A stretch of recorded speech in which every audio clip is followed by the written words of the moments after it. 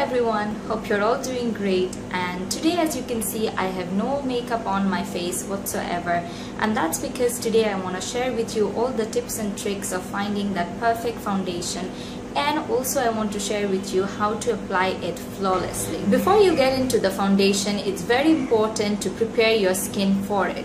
Now what that basically means is to clean your face thoroughly and moisturize it. Now I've already done those, so for me the next step is using a primer. Now if you don't have a primer, don't worry, you can easily replace this by using your regular moisturizer. Especially if you have dry skin, I feel you don't really need a primer because your dry skin tends to hold on to the foundation much longer anyways, so you can just skip this step and use a moisturizer instead. But if you have oily skin, you might want to use a primer which is specially designed to control oil so that it doesn't seep through your makeup during the day. Or if you have large pores, then you might want to use a primer that is designed to fill in those pores. So it basically depends on what sort of skin you have, what are your skin's problems. So you must understand your skin type and what your skin needs, and then choose a product which meets those needs. Now I have dry to normal skin, so I can very easily skip a primer. It's not a necessity for me. But during this time of the year, it's really hot and humid here in Bangladesh. So when I know that I'll be staying out throughout the day for a long period of time, I do prefer using a primer, especially on my T-zone, because I can get a little shiny there throughout the day. So the primer that I like to use is this Rimmel Fix and Perfect Primer. So I'll just take a pea-size amount and dab it on my T-zone.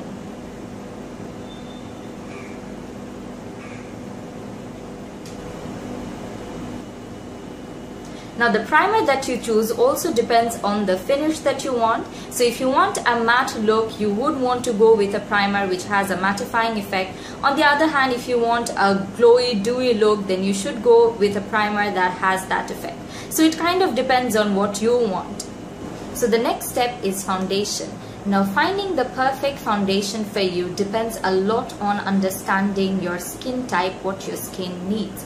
Now, do you have dry skin or oily skin, acne prone skin, or do you have lots of marks or dark spots that you want to hide?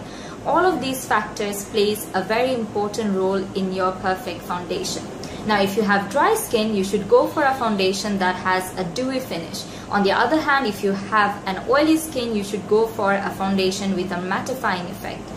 Now if you have marks or spots that you want to cover up, I would suggest you not to make your foundation or expect your foundation to cover those up, because in that way you would end up using a lot of foundation and it would give you a cakey effect, which is not a good look to go for. So I would suggest you to use a concealer to cover up those problematic areas and use your foundation strictly to get an even skin tone. Alright, so after you've figured out which foundation to go for, the next step is to look for your perfect shade. Now I know this can be a little daunting at times, and that's why I have a little tips and tricks for you that's gonna make your life a little easier. Now it's a big no-no to swatch your foundation on your hand and expecting it to match with your face, because it just doesn't work.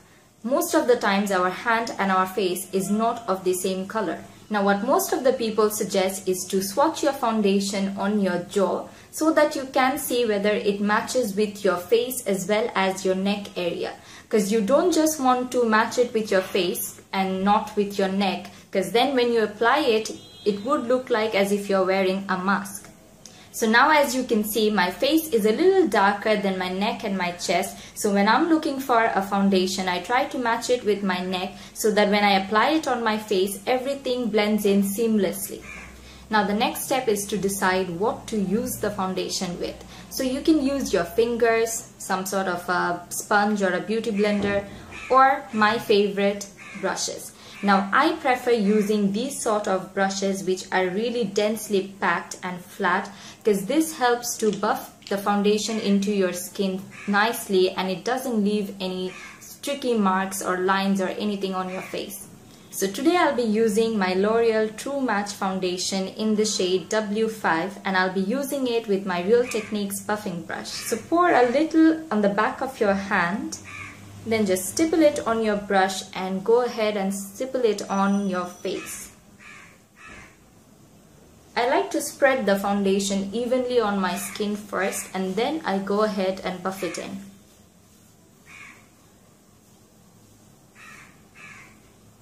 Don't forget to take it down to your neck.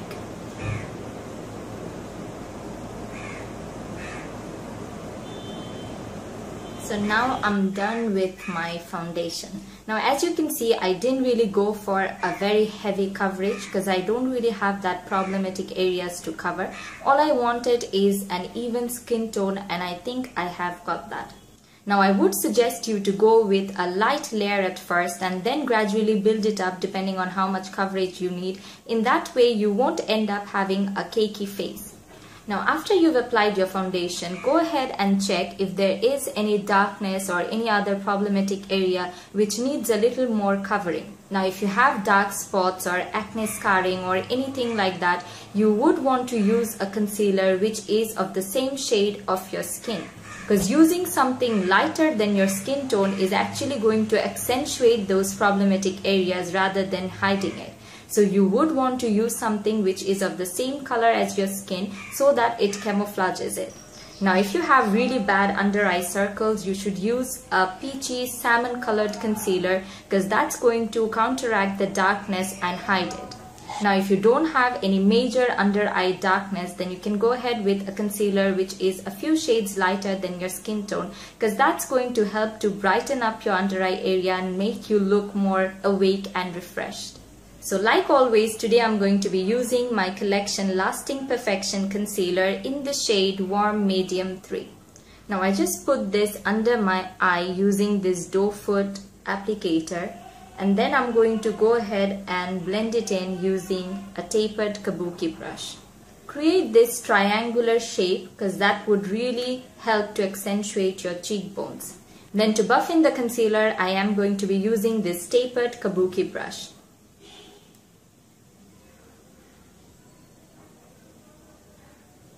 So just tap it in like this and blend it out.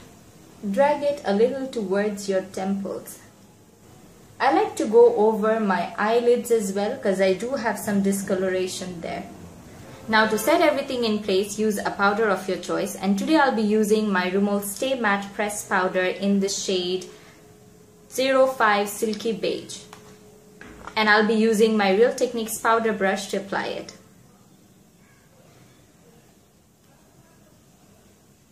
Use a light dusting of powder because you don't want to end up having a cakey face. So now you have the perfect canvas ready for any makeup look that you want.